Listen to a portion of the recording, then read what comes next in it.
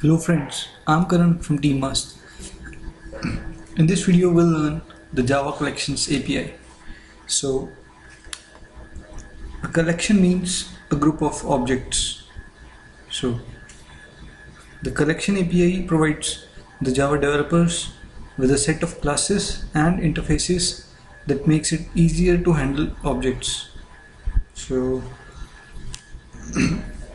in order to access the collection API, you can access it using importing the java.util package, and every item in the collection is called as an element. So let's see the structure of the collection API in Java. So first of all, we have the collection interface, which is the root interface of the Java collection API. Next we have interfaces such as list, set, queue, and so on, which extend the collection interface. And after that we have a list of classes which implement the interfaces like list, set, and queue. So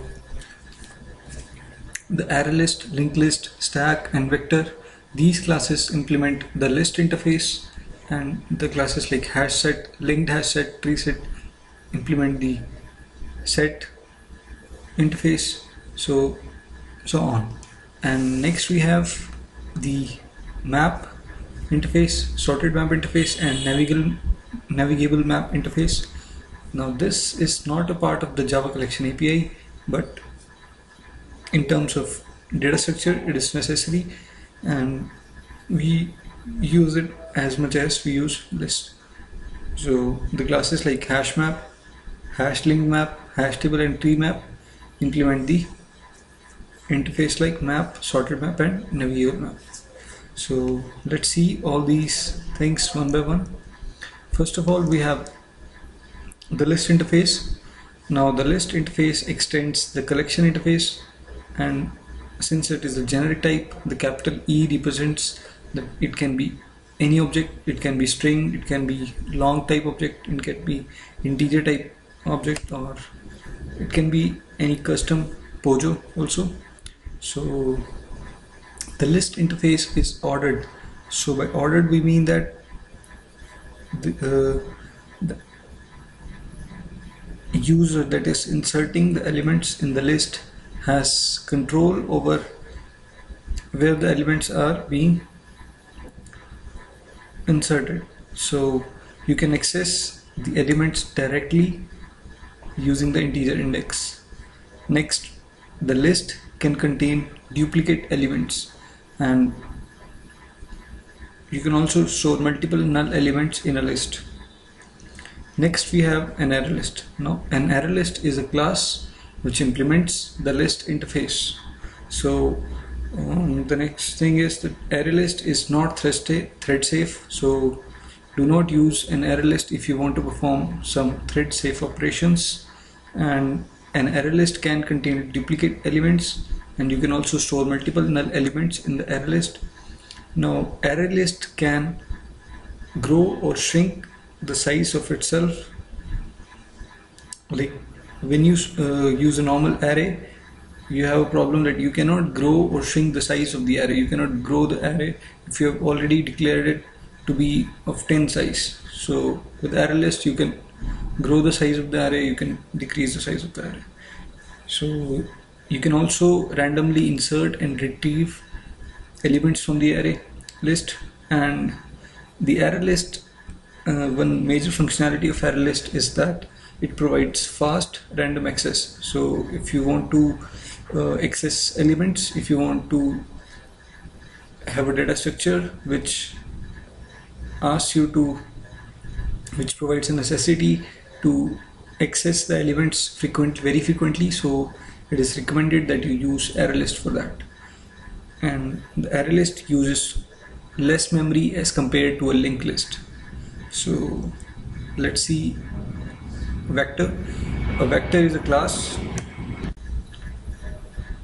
A vector is a class. It implements the list interface, and a vector is thread safe. So if you want to perform some operations which have to be thread safe, like database operations, you must use a vector, and you should not use an ArrayList if you want to perform some thread safe operations.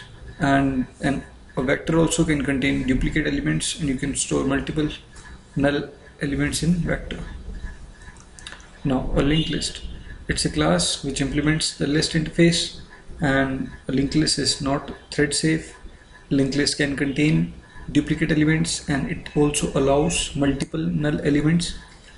Now, one major functionality that is provided by linked list is that it provides constant time insertion and removal. So if you want to perform multiple insertion and removal operations very frequently, so it is recommended to use a linked list for this purpose. Next, now in order to declare an array list, we should always declare with the list interface, because if in future the ArrayList class becomes deprecated, then you will have to change a lot of code. So never initialize or declare ArrayList in this particular format where you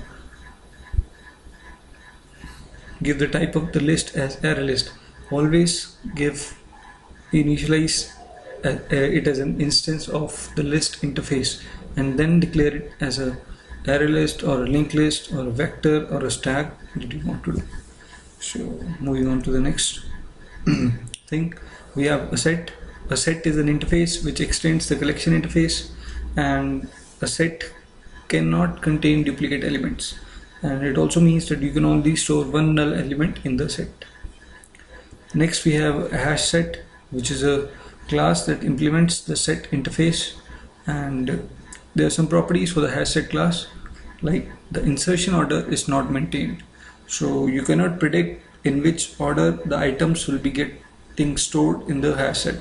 Let's say you inserted 1, 2 and 3 in HashSet, but when you print the values of the HashSet, they may print up to like 3, 2, 1 or 2, 3, 1, or in any order. You cannot predict like in which order the elements are being inserted into the HashSet.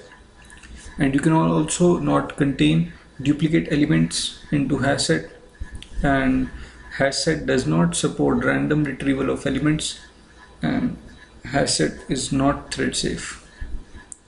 So there's a TreeSet which implements the set interface. TreeSet is a class, and the elements in TreeSet are stored in natural order.